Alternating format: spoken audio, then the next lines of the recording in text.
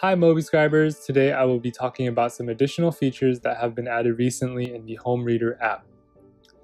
Go ahead and open up your favorite book using Home Reader and we can begin. I've already opened up my favorite Android development book, so let's begin. In order to go to the additional features, tap on the middle of the screen to show the whole toolbar on the bottom of the screen. And on the right side of that toolbar will be the additional features that have been added.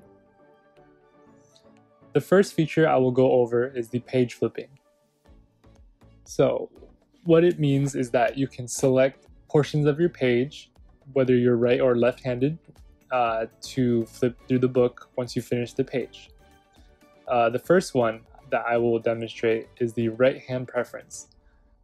So that would be the left side right here. I will select it, tap out of the screen, and now if I'm finished with the page that I'm reading, I can tap on the right side of the screen to go to the next page. To go to the previous page, I will select on the left side.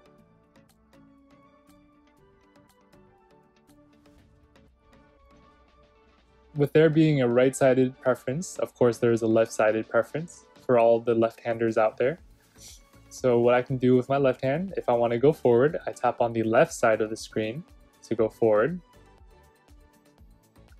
And then if I want to go to the previous page, I will tap on the right side. And as you can see, they're quite opposites of each other for right and left hand preference. The next feature I will go over will be to adjust the brightness of the MobiScribe's backlight. Now, if you turn this on, basically what it means is that with the backlight on, which I will also turn on, if you want to turn on their backlight, there is a button on the top of the MobiScribe.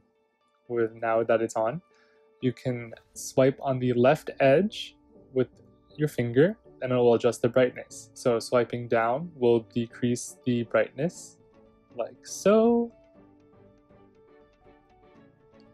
And then swiping up will increase the brightness, like so. I feel like this is a very handy feature just because, maybe you're reading a book in bed late at night and, you don't want to go through all the settings to, adjust it, so you can just do that with your finger right there. And then the next feature, we will be showing your reading progress. So what you do is turn that on, tap the middle of the screen to get away, to hide the toolbar.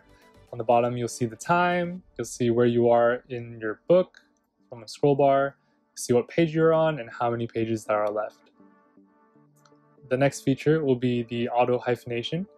So with most PDFs, it will kind of push the text down one line if it's longer than the line that it's on. With this auto hyphenation, it will try to complete the whole sentence in one line with a dash so that it will save more space on the screen.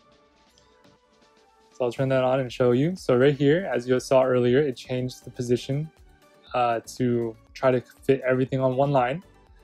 And I feel like that's also pretty convenient to show more text on the screen. I hope this tutorial has helped you out. Thank you for tuning in.